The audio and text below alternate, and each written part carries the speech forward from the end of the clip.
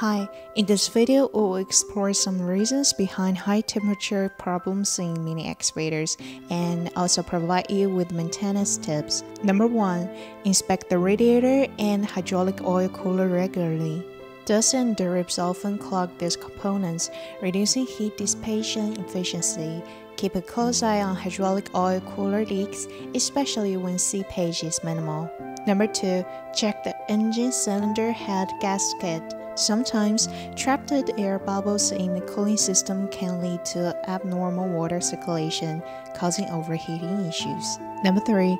Test the pump's operation by squeezing the radiator hose. A firm hose indicates good pump performance, while easy deformation may suggest circulation issue in the pump system. By performing these checks and taking preventive measures, you can keep your mini excavator's temperature in check.